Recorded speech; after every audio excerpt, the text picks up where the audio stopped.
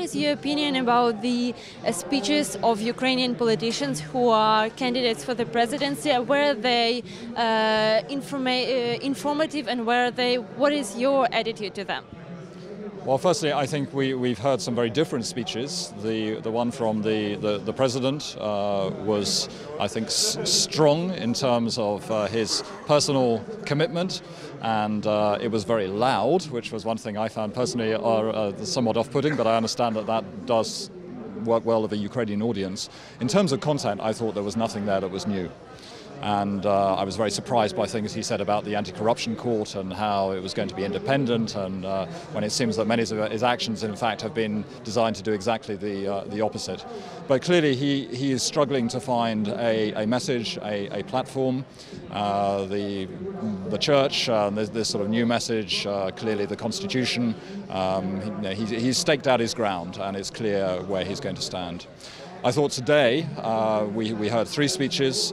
Certainly the most passionate was Yulia Tymoshenko, and she is clearly going to be a strong campaigner, and she can speak well. I thought she managed the audience here well, but she struggled in the questions, and I thought Stephen Saka asked her really some very tough questions, the toughest of all, and she should have been prepared, and I was surprised that she didn't put up a better defense.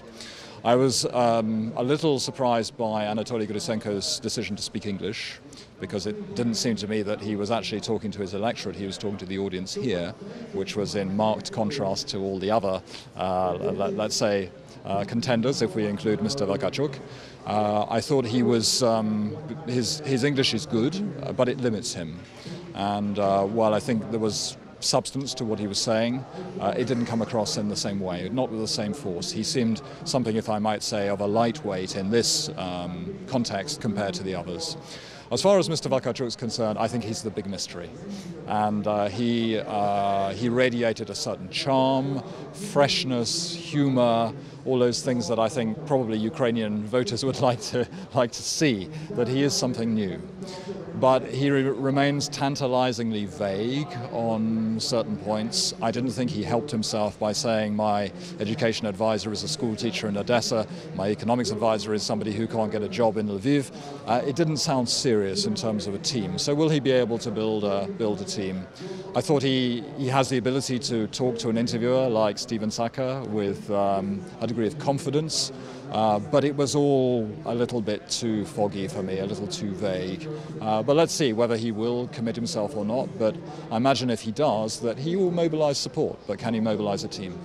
And can we also say that Mr. Vakachuk is taken seriously abroad as a politician and as a candidate for the presidency? Not yet. I don't think so, because he needs to outline a real policy program beyond the sort of cliches that politicians or would-be politicians engage in. And he said some interesting things today. If he can present a program and present a team, then I think he'll be viewed differently. And certainly people in Europe are well aware that after the Macron experience that people can seemingly come from nowhere, but Macron had experience of government. Mr. Vakachuk was obviously in Parliament for a year, but I think that's a rather different thing. But on the other hand, what's I think very clear to people outside the country, people like me who watch Ukraine, is that there is this appetite in society for new faces, new political faces. And what's on show at the moment is not really very appetizing. So he can play into that, and if he's skillful and he moves at the right time, he might get some momentum. But he's going to struggle at the same time against these experienced political animals, as he described them. They will make life very hard for him.